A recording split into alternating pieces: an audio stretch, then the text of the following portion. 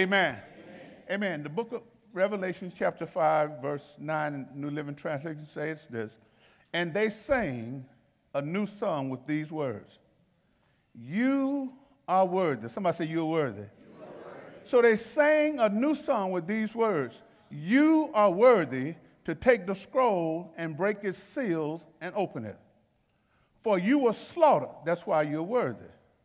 For you were slaughtered, and your blood has ransomed people for God from every tribe. Somebody say every tribe. From every tribe. It don't make no difference where you come from, what tribe you're in, what clan, what your family name is, what your history is, whether you're Irish, Jewish, African, whatever, every, and language.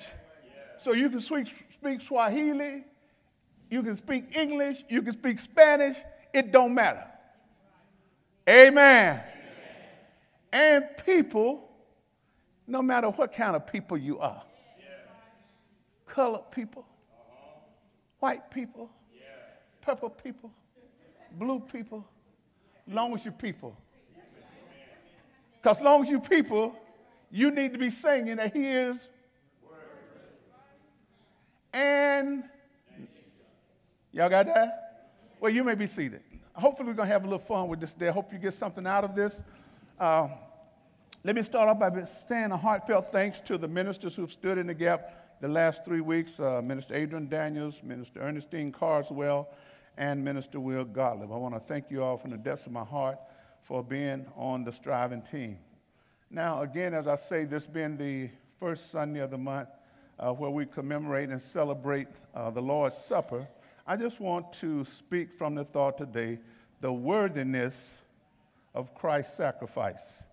The worthiness of Christ's sacrifice. Now, worthy means that something is suitable or fit for a specific thing. Now, the second definition, say worthy is deserving of recognition for what was done. Now, we know that in a great way, Jesus Christ is deserving of the recognition for what he has done. And in a smaller way, compared to Jesus, each one of those kids were worthy of the recognition that we gave them. And so therefore, when we look at Christ's sacrifice, the Bible lets us know that because he was worthy, he was the one who could open these seals. Now in our text, I just want to pull this passage out of Revelation just to show you that Christ was worthy of the sacrifice. In chapter 5 of Revelation, John continues his glimpse into heaven that he began in chapter 4. The scene in chapter 5 shows that only the Lamb, Jesus Christ, is worthy to open the seals which details the events of future history. And John makes it clear that Jesus Christ is in control and he alone is worthy to set into motion the events of the last days of history. He is worthy because he was the Lamb that was slain for our redemption. In other words, God used Jesus to buy us back to himself. And so when I read this verse and I look at it, we say the Lamb that was slain, emphasizing the significance of Jesus' sacrifice. He was a lamb that was slain without blemish. So therefore, he was a perfect lamb to be the sacrifice for mankind. He was worthy, and it was specified this way because he was suitable for the purpose that God had chosen him for. See, Jesus was worthy because he displayed the ultimate act of love by his willingness to die for humanity while we were still yet sinners. Jesus showed love to us while we were unworthy of his love, but in spite of our sin, he showed love to us. Therefore, his love made him worthy. Jesus was worthy because of his perfect obedience to the Father. The Bible lets us know that he humbled himself and became obedient unto God, even unto death. And he did that all because of our sins, not his sin. Christ was worthy to take the scroll because of his sacrifice. And Jesus paid the price for people of every nation, language, and tribe. Now, we're going to look and see some of the things that Christ's worthiness does for us as a church and as a body. If you go to the book of Ephesians, Ephesians chapter 2, verse 11 through 14, this passage lets us know that Christ's sacrifice unites believers. Somebody say unites. Christ's sacrifice breaks down the walls of division between people, uniting us into his body. Somebody say his body.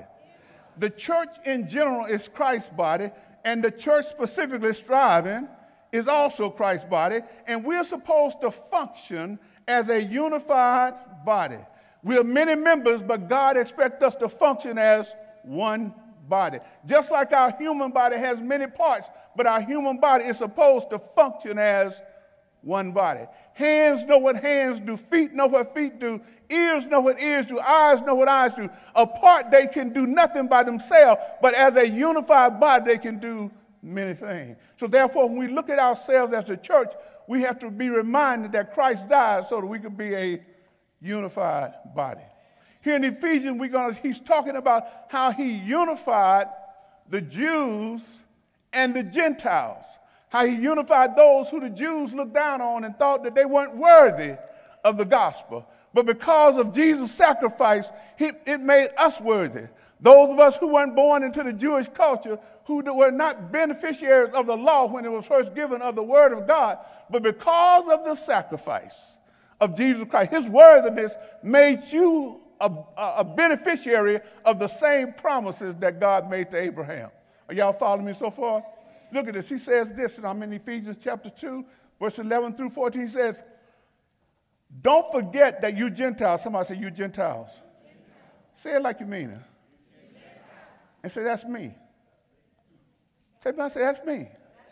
I want all y'all to say, that's me. You need to know. If you're not a Jew, in biblical time, you'd be called a. And the Jews went even further. They didn't just stop at Gentile mode. They called us other names, derogatory names. So he says, don't forget you Gentiles used to be outside, some of the outsiders. That means you was outside of the privileged group. There was a group of people who had privileges and benefits that you didn't have, but because you was looked at as an outsider, therefore you was not a beneficiary of what God had for you. But he says now, don't forget that you used to be outsiders. And look what the Jews call you. You were called uncircumcised heathens. So when you see somebody say you ain't saved, you know the Jews, you just a heathen. Amen. I mean, you're saved now, so you shouldn't be offended. Because say you used to be. But now you got some friends who still are. And you have an obligation to tell them that God has something better for them instead of just living their lives as a. Y'all say it with me. Come on now. Don't act like y'all scared to say the word. You look, if you don't want to agree with me, just agree with the word. Just say what the word say. And I know that's what's happening in church now. A lot of ministers don't want to use the word. I've seen people kick the Bible and talk about it, post syrup on the Bible, saying we don't really need God's word. But the Bible needs to be in the church.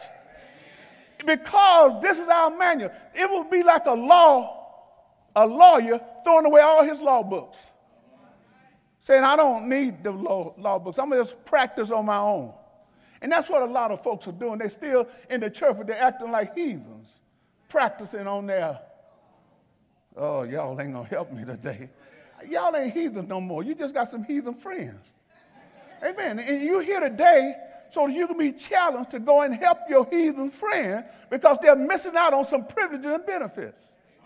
Oh, Lord, help me. He said, now, you were called uncircumcised heathen by the Jews who were proud of their circumcision. They thought having their foreskin cut off would make them holy. Getting baptized don't make you. Speaking in tongues don't make you. Learning all the rituals that we go through in church does not make you. Something got to take place on the inside that's going to cause you to be. He says now, they were proud of their circumcision, even though it only affected their bodies and not their heart. If you come into church today, at least allow your heart to be changed. Amen. Don't come in here and just look good in body. And then your heart is still jacked up. because if your heart is still jacked up, you're operating like a, y'all got me now.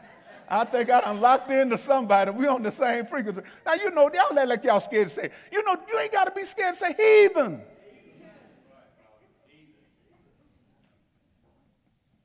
You were once a heathen, so that don't mean nothing to you. That's not a derogatory term for you. Amen. Back in the day, it may have been, but now that you're sitting here, heathen don't offend you because you're a saint. Oh, Lord, have mercy. Now look at this, what it says. And what I want you to see is some distinct disadvantages for the heathen. Because verse 12 says, in those days you were living apart from Christ. That was one disadvantage. You ain't going to get to heaven without Jesus. Amen. He says, I am the way, the truth, and the light. No man comes to the Father but by. Y'all agree with that? So when we didn't know him, we were living apart from Christ. Then number 2 lets us know you were excluded from citizenship among the people of Israel. Wow. You know, there are a lot of people coming to America now trying to get what? You know, when you're not a citizen, you're not eligible for all the rights and benefits of this particular country. And the sad thing is, some of you all are citizens, don't even know what you're entitled to. You were born here, immigrated here, and now you got your citizenship. But do you know what you're entitled to because you're a citizen of this country? And if you don't know that, then what happens is you can live below your privileges. Amen.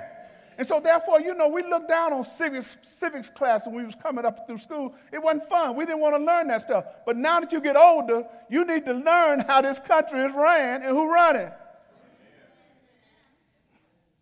Because you're what? If you're a citizen, you ought to have a voice. Because at one time, he says, you were excluded from citizenship among the people of Israel. And you did not know the covenant promises that God had made to them. In other words, you didn't know that God made promises to Abraham that you were entitled to, all because you had been excluded because of the people looked down on you. Then he says in verse 4, at the next part of this, says, you lived in this world without God. Now, that was before Jesus.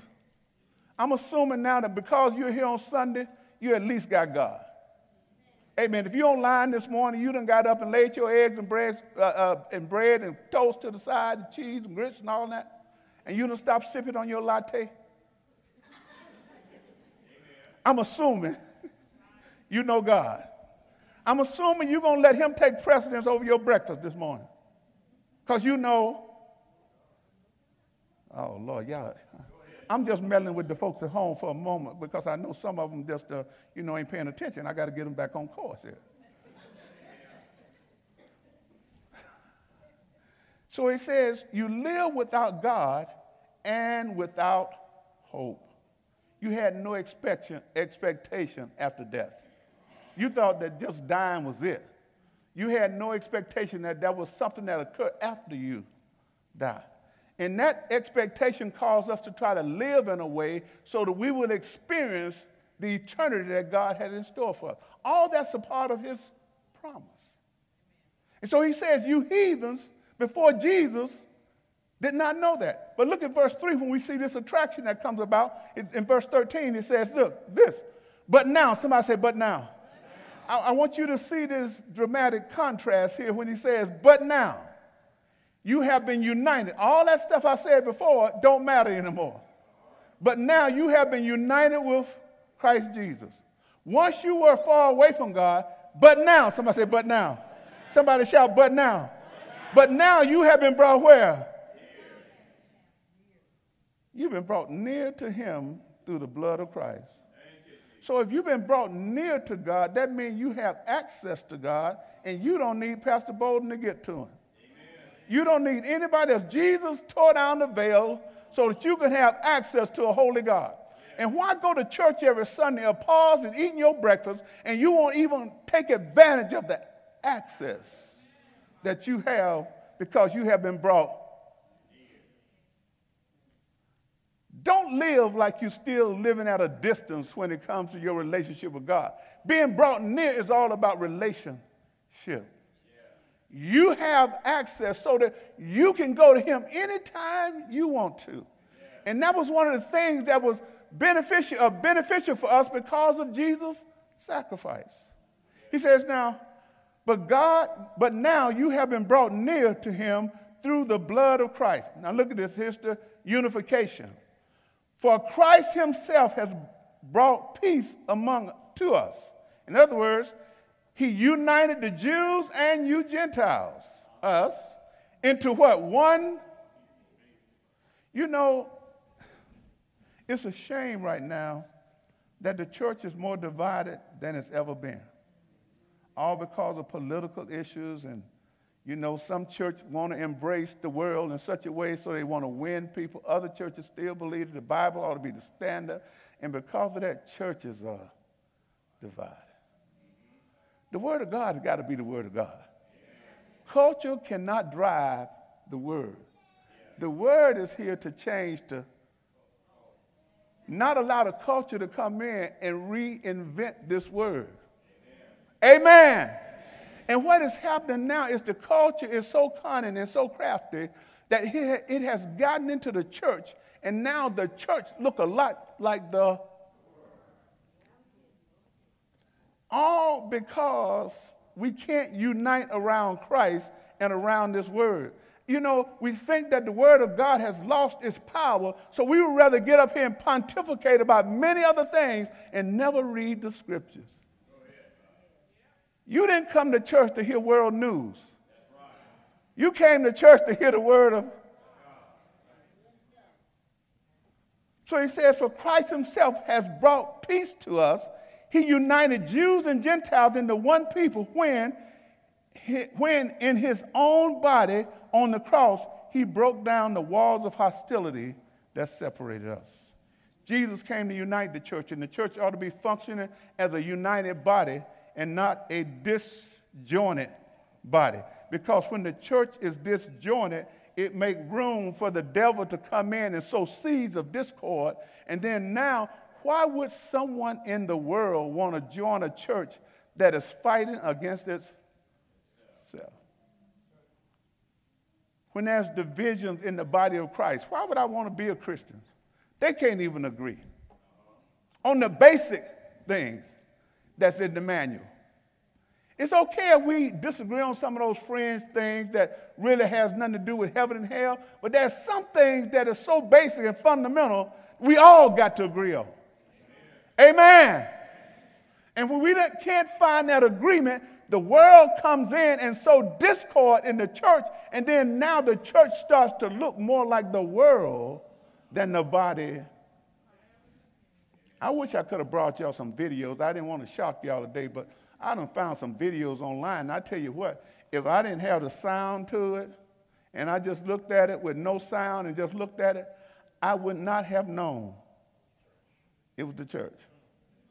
I mean, not because they didn't have robes on and all that. I ain't even mind the strobe lights and all the flame, you know, the glitter and all the production. I ain't had no problem with that. But I had a problem when I saw them dropping it just like they drop it in the world. I wouldn't have minded they just swayed back and forth a little bit. Got a little rhythm. But major when they were backing it up. On stage, singing to the Lord. And I mean, they were getting down. And if I had not known, because I read the title, said that was a church service, I would have thought I had just left, you know, the Afro Club on High Street. There must be a distinction between the church and the world. And sometime today, we're afraid to make that distinction because we think we're going to turn the world off. It didn't turn you off. You here. The people that want to find Jesus and want to change, going to change. The one that you think going to change just because you drop it like it's hot in church, they're going to want to keep dropping it. If dropping it won them, dropping it going to keep them. When you tell them they got to stop dropping it. Let me move on. I know that we're going to go over too good right there. I just want to find out where your leanings are. Because I know some of y'all lean. I just want to know where your leanings are. I know you watch widely. I just want to know what you're watching. Because if what you're watching don't line up with this, you're watching garbage.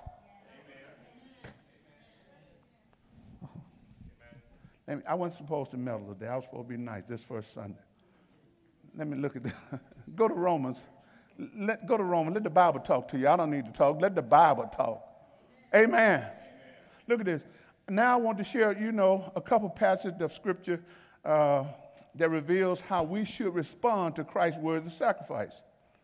See, there is a transformative power in Christ's sacrifice, and we must respond in a practical way. See, in view of all that God has done for us, we must strive to respond in a way that is pleasing to Him. Amen.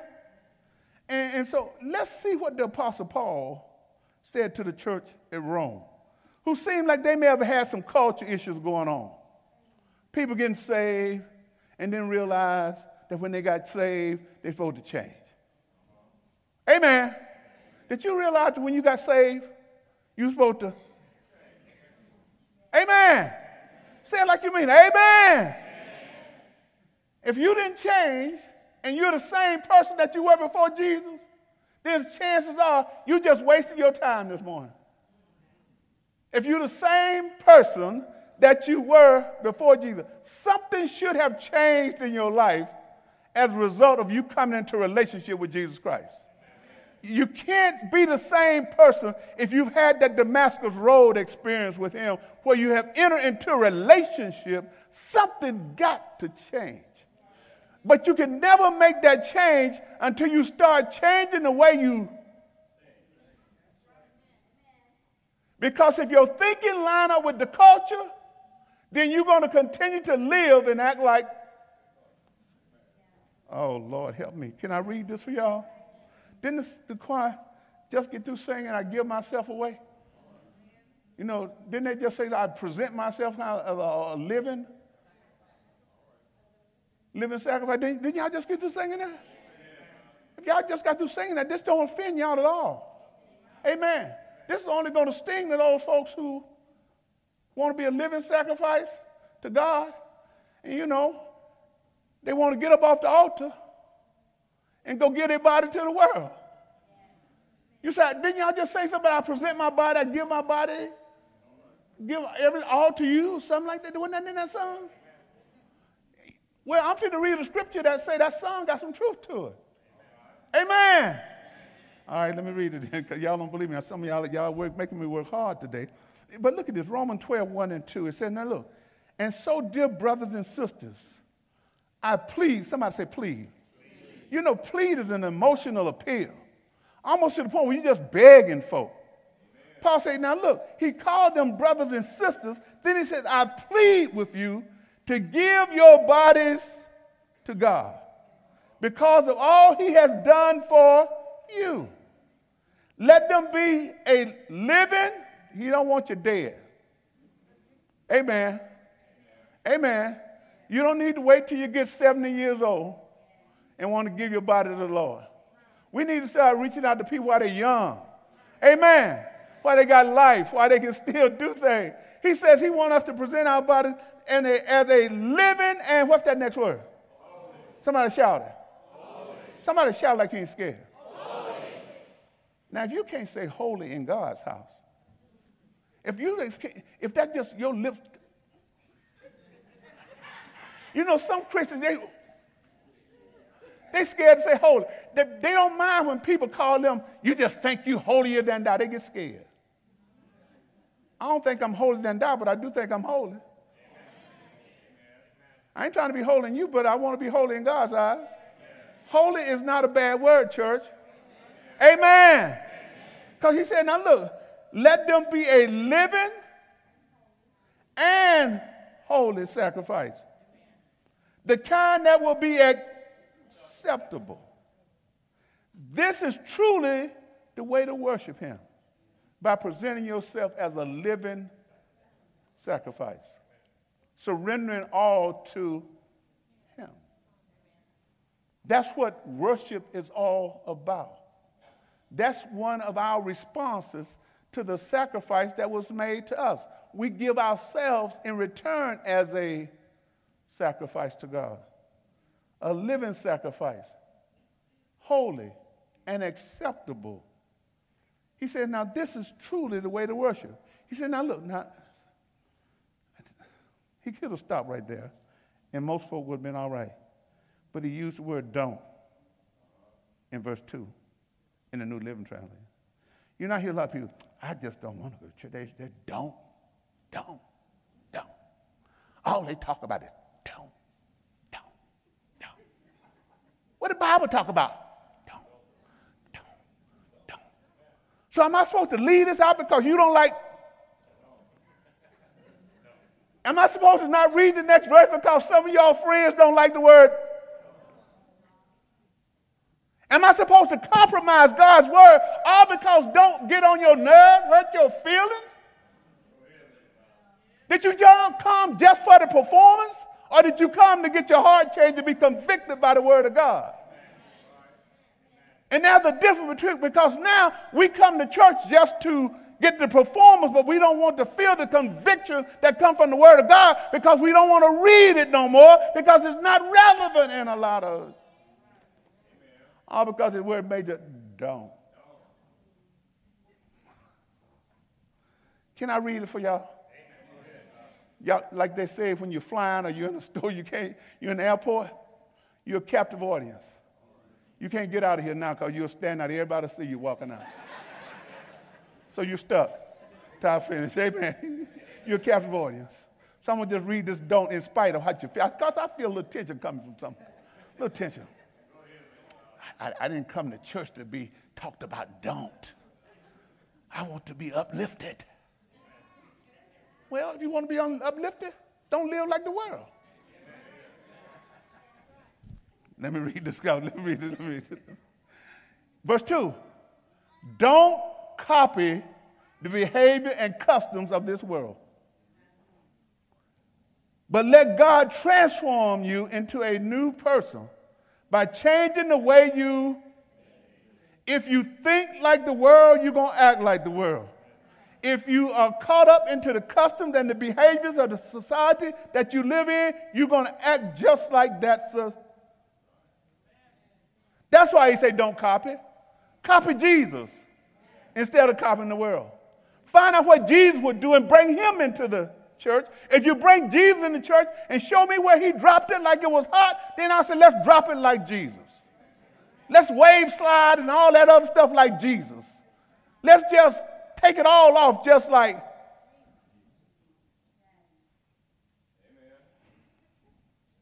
I heard one preacher say Jesus is the best stripper he ever met. A preacher said that.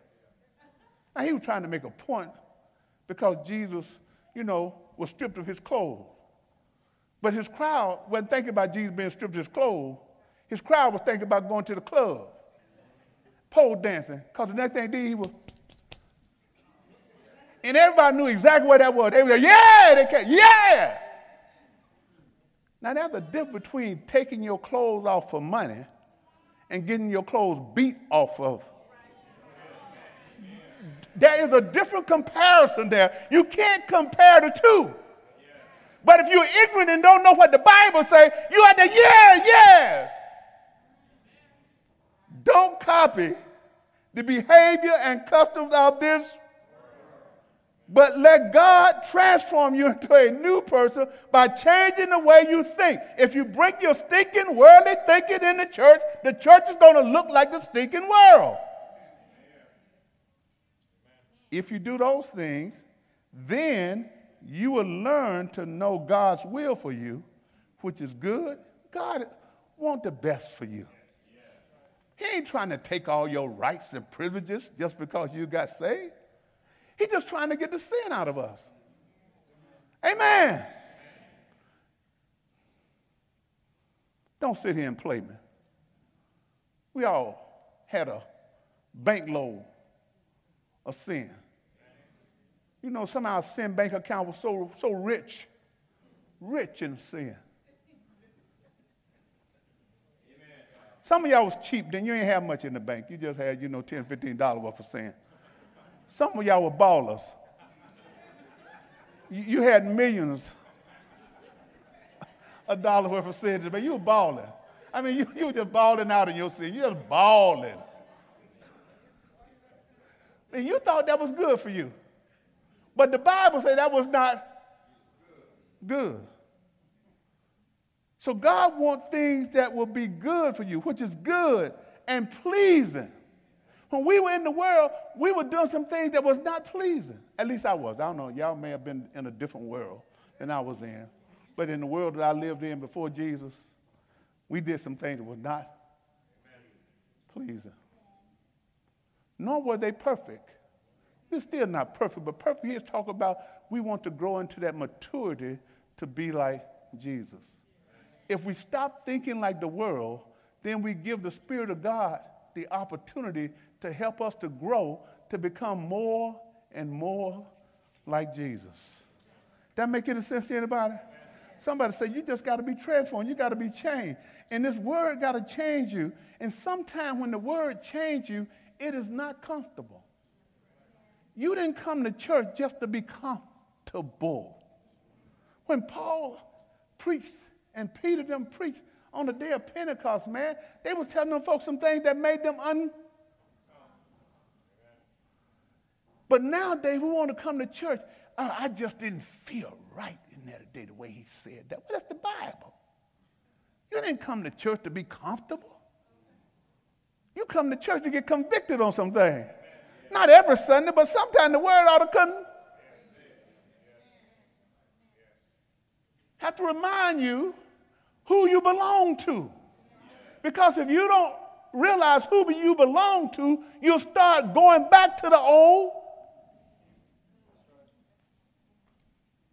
So again, tell your friends sometime, when you go to church, and if you leave there and you're always comfortable, chances are nobody got on your street. And the word of God should get on your street every now and then. Those he loves, he do what to them? Amen. So if God never chastised you, he never correct you, there's a good possibility your relationship with him is not where it's supposed to. You can apply that analogy to your children. How can you say you love your children and you never correct?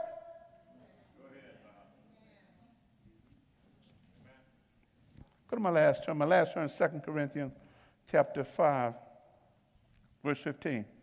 As the Apostle Paul was reminding the Corinthian church that Christ died for everyone. We established that in Revelation. He died for everyone. And that as a result of that, when we accept him, we're supposed to be his ambassadors. He wanted them to know that it was essential for them to know that they belong to Christ and that they must see themselves as new creation, a new person in Christ, where the old life is gone and their new life has begun. And our response to this new life and this opportunity to walk in this newness of life is that as a result, when we realize just how much we have changed and just what the Lord has done for us, then now we're supposed to go and convince others that they too can change, that the Lord loved them too. See, in spite of where they are. So we may find people like we were found in the gutter from all walks of life. You know, some having premarital sex, smoking a little herb here and there, drinking too much, stealing, lying, you name it. Some of us did it all. Y'all getting real quiet right now. You in here now, you safe. I'm just talking about helping you right now. And so now get this. If you did some of that stuff, somebody else still doing it. It didn't stop when you got saved. And so now that you know how good he is and what he's done for you, you have an obligation to let them know that, hey, girl, even though you're out there selling your body, Jesus died for you. He loved you enough to die while you were still turning it up at $75 a pound. Bro, while you was out there being a Chippendale,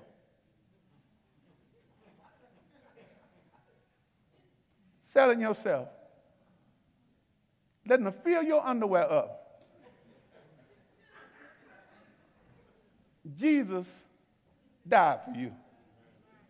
He died to get you off that pole.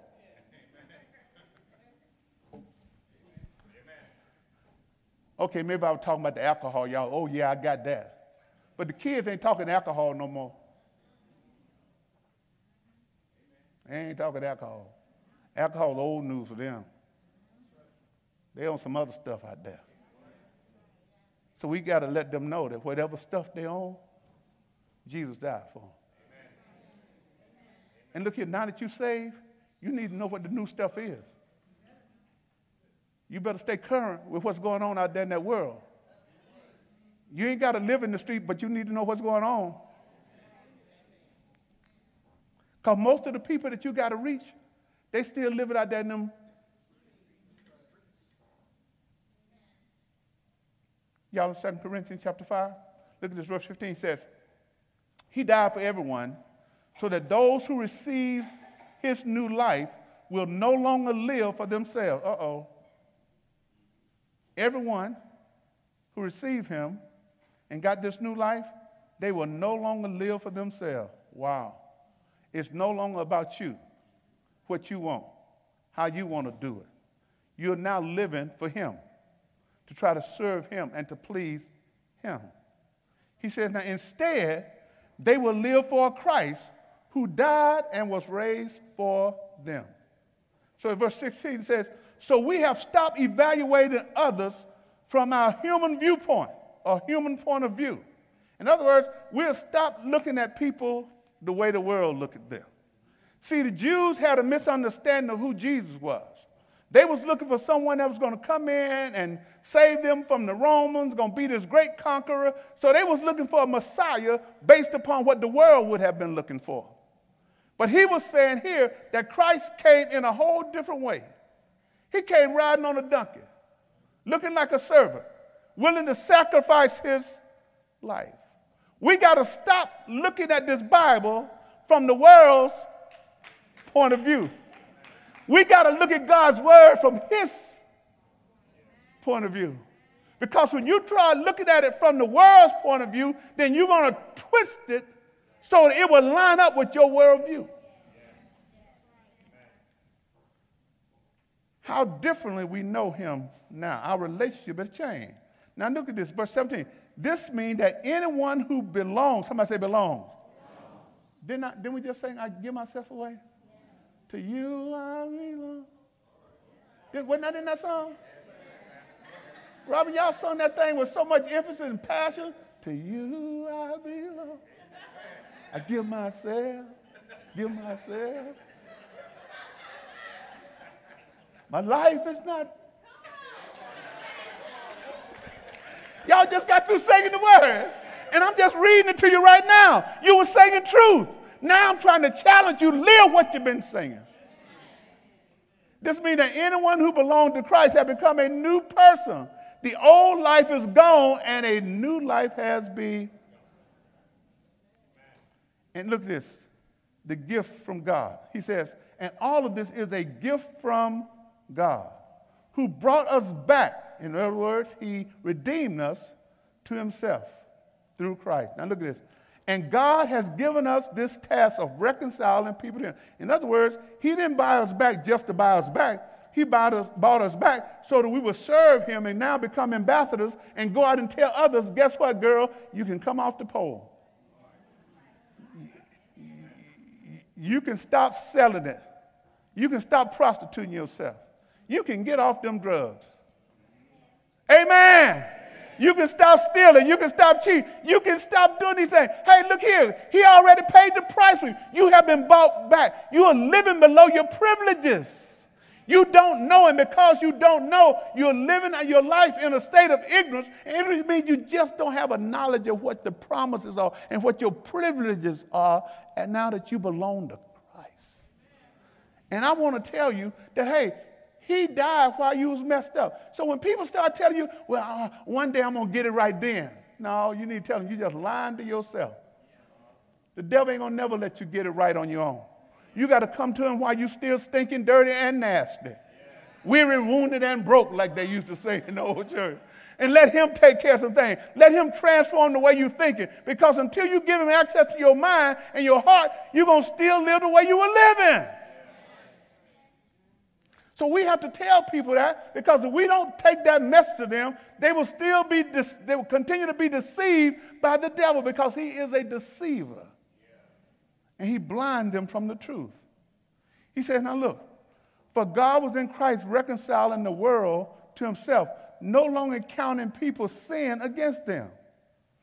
And he gave us, somebody say gave us. That's you. This wonderful message of what? Meaning that, hey, God ain't mad at you no more. God made peace with you when Jesus died. If the issue, you got an issue with God, it's your issue, not his. He's already made it possible for you to come back to him. So therefore, you need to understand, and this gift that you got is free. You don't have to do nothing to get it. People need to know, hey, look here. You're not trying to go and just convict people without giving them an answer that's going to save their life. So you got to tell them, hey, girl, look here. Where you are, I've been there. The Lord delivered me from that. So therefore, my message to you is that if you trust him, you give yourself to him, he can get you out of that just like he got me out of that. And because of that's your testimony, whatever your testimony is, wherever he brought you from, that's the best field that you can minister in. I can't go minister to nobody about, how to get off drugs and how to leave the weed alone and all that stuff. Because I wasn't a weed head when I was in the world. Amen. That wasn't my strong suit. So I got to tell you, man, you want to give up the weed, that's what you got to do. I ain't got that testimony. I never had a weed issue. Amen. No pill issue, nothing like that. So drug wasn't my thing. That wasn't me. My testimony is how to get you out that club. How to get you out that club all night. How to get you out that strip club. So you ain't out there. That's my testimony. I can get you off. You ain't going to be out there watching no pole dance all night. Then to come sit in your lap.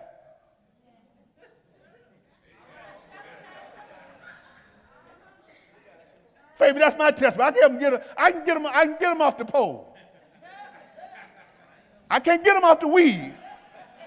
Another trouble, I can get them off the pole. I can get the profanity out their mouth. I can tell them they ain't got to say a curse word every time they make a sentence.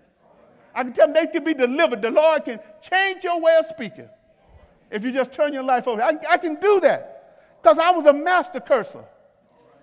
Amen. From a little boy, I could make whole sentences in curse words. So therefore, it was part of my vocabulary. It just rolled off my tongue.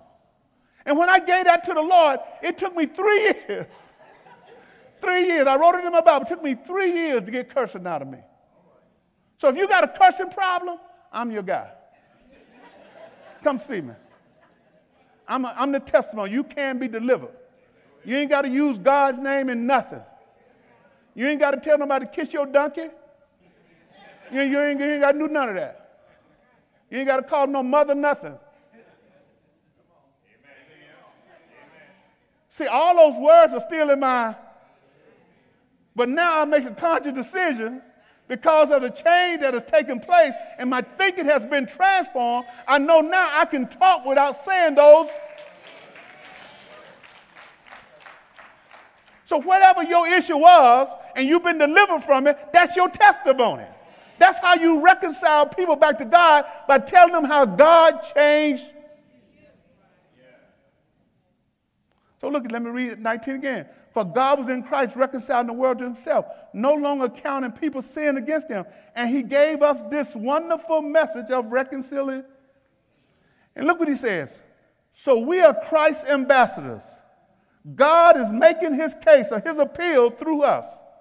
In other words, you're God's lawyer, and you're acting as an ambassador here on earth. And when God pleads his case, Charlie, he pleading through you. If you get in the courtroom of life and don't open your mouth, then the case is going to be lost. You get out there in the world, and the world outpleads you, then they're going to win whoever they're trying to win to their side. The reason that the world is making so much progress is because the church has stopped pleading. We're no longer pleading with people. We're no longer trying to beg people, hey, you need to give up this because it's killing you. It's taking your life down a tube that you don't want to go in. You need to start pleading. Start begging some people. There's a better life for you. You got better promises and better privileges, but we won't plead with people. We encourage people to do wrong, but we won't encourage them and plead with them to give their life to.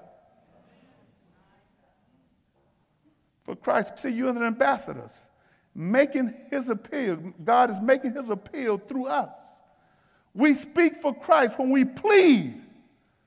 A simple message, Keisha. You don't even need to go to seminary. You don't even need to go to striving class upstairs for no 10 months. All you got to do is say, God changed me. Now come back to God. Come back to God. That's all you got to tell people, Major. Come back to God. He never left you. All you got to do is look at my life. I was out there doing all this, but now I gained my senses and I came back to. We make this thing too hard. All you got to leave here with today is go to your friends and tell them, come back.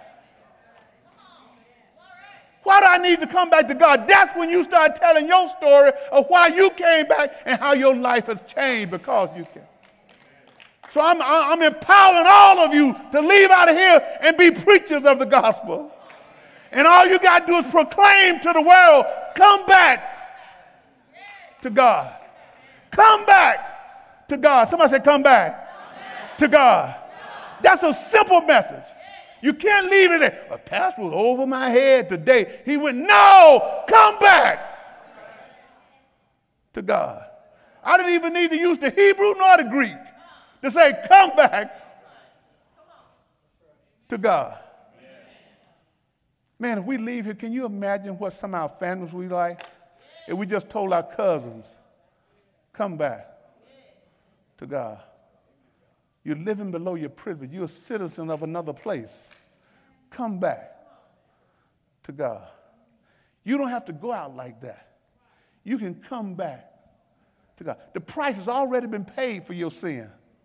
Come back to God. He never left you. He never forsake you. But you just need to come back to God. And I believe people's lives can be changed if we just carry that little simple message. Come back to God. Y'all need to go listen to that song again, too, that, I give myself away. It'll have a new meaning to it when you get to that part there. I messed it up, but Robin them sung it good. To you I belong. Come on, Robin, y'all help me with that. We're going to close that. Y'all come and sing that little part right there. I like that little part right there, man. Come on, Robin, you and Shea, come on up here. Y'all gonna help me with this, because I know I messed it up. The people online, they'll leave when they hear me singing it. But I want y'all just say, man, that little part right there is a message in itself. My life is not to you. I belong. I give myself to you. Can we sing that again one more time? Let's stand to your feet. The choir, Marcus, start it up from the top. Let's go from the top. If we was in the club, what they call it when you play it again? To run that back.